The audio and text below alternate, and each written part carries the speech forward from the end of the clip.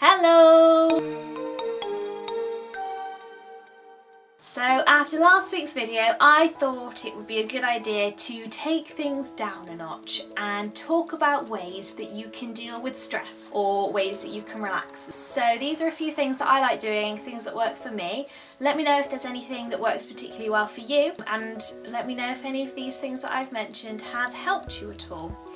So I am British, and one thing that we Brits are renowned for doing is drinking tea. And there's a reason behind that, because the task of making a cup of tea and just taking 5 minutes to sit down on your own and drink the tea is a really good way to step away from whatever you're doing and just relax. My favourite cups of tea are ones where I can just sit down and drink them and not do anything else. So I'm not multitasking, I'm not focusing my energy or my mind on doing anything else.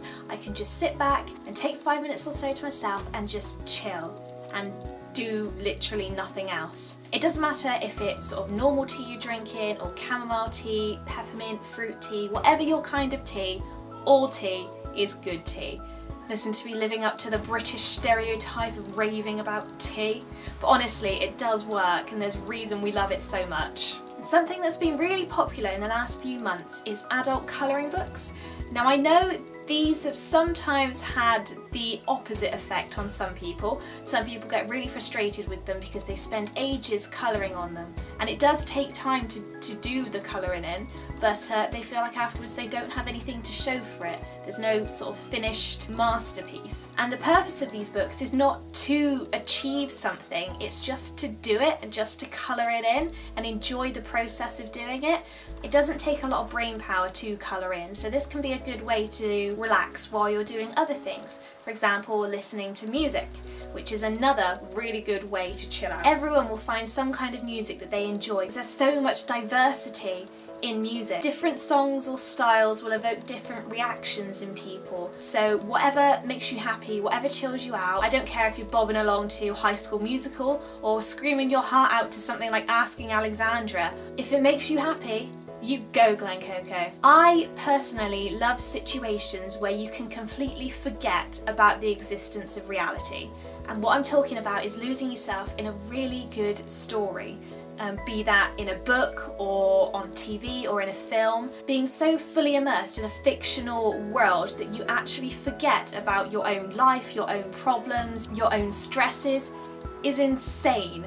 Like, honestly, I don't think you understand how much I love reading and watching films and just being transported away from your own world for 10-15 minutes or so. It's incredible, and it's crazy how much of an impact it has on people. So whether it's just reading a book for 5 minutes or so, watching your favourite film, getting lost in a couple of episodes of a really good TV series, being so immersed in that story and what's going on with the characters is such a good way to just step out of your own life and just take a bit of a breather and enjoy something else that's happening. This next one took me a little while to get into, but it's so effective, and that is exercise.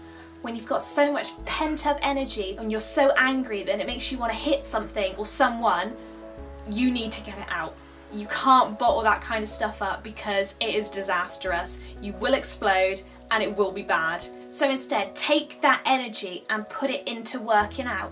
Whether it's taking a trip to the gym, going for a run, or putting on a fitness DVD, whatever. Just do it and let off some steam. And you'll feel so much better for having time to clear your head, being able to release all of that tension and just getting it all out there. And working out also, you'll improve your fitness. So it's winning all round, perfect. Having a bath or a bit of a pamper session is something that's so easy to do and so relaxing as well. You don't even need to leave your house. Chilling out in a nice warm bubble bath, doing a face mask, painting your nails, and just taking time to look after yourself is one of my favourite things to do. Taking care of yourself first and foremost is so important. I can't stress that enough.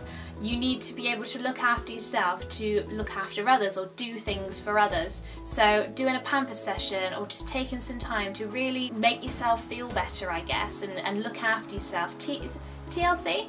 Tender loving care. From me to me. It's important. With technology these days, it's so easy to keep track of what your friends are up to and what they're doing, but it's also really important to be able to meet up with someone and speak to them face to face with a bit of human contact. As I mentioned earlier, bottling things up is so bad for you. So sometimes it can help just to meet up with someone and talk about what's stressing you out. Just talking to someone who cares about you and just getting it all off your chest, I promise you'll feel so much better for it. And it's even better if they have pets. Because I mean, you could be sad or stressed out when there are cute little puppies or kittens running around. Pet therapy works. Fact. If you need a quick fix as well, meditation apps can really help. You can download them on your phone and just take 10 minutes or so to go through a guided meditation session, and it really works.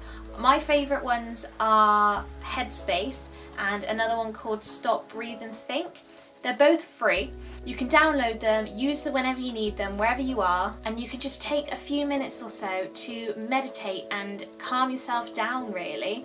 I love these apps. I love doing them because I feel so relaxed afterwards. And even while I'm using them, I think a couple of times I have sort of self-hypnotized, which was a bit weird, but at the same time, it really worked. I felt like it was a strange feeling, you just sort of have to do it, but it really works, and I really enjoyed it because I just feel so relaxed afterwards, like everything I was worrying about doesn't really matter that much. It's weird, they're so powerful, but they're good, they're really good, they're really, really good.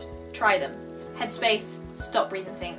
Do it. So those are the few ways I personally like to relax and chill out. So I hope these tips could potentially help you in the future. If they do, let me know because I would love to hear about it. I love hearing feedback from you guys. I'm talking like I have a massive following. I don't. Thanks for watching everyone. Bye!